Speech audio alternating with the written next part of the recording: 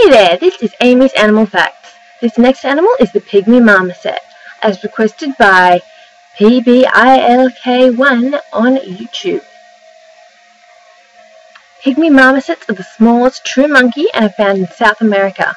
They can weigh up to 125 grams and grow up to 15 centimeters long.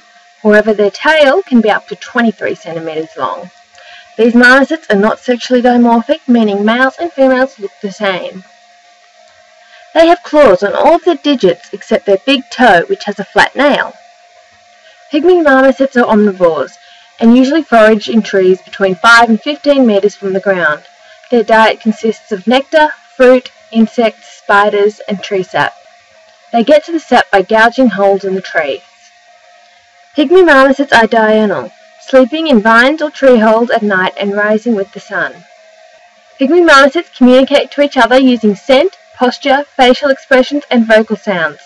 They are also able to produce ultrasonic sounds that humans cannot hear. Pygmy marmosets are territorial and can defend an area of up to 100 acres. Scent glands from on their chest and suprapubic area is used to mark out these territories.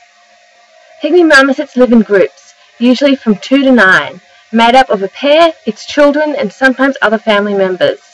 They are highly monogamous, unlike most primates. Only the dominant female in the group will produce children, and the parenting is shared with other members of the group. 2 to 3 babies are born each season. They can live up to 20 years in captivity and about 12 years in the wild. They become sexually mature by 1.5 years and are fully grown by 2. They are not listed as endangered but are somewhat threatened. The main predator for the Pygmy marmosets are birds of prey and snakes. However, their biggest threat is humans and the pet trade.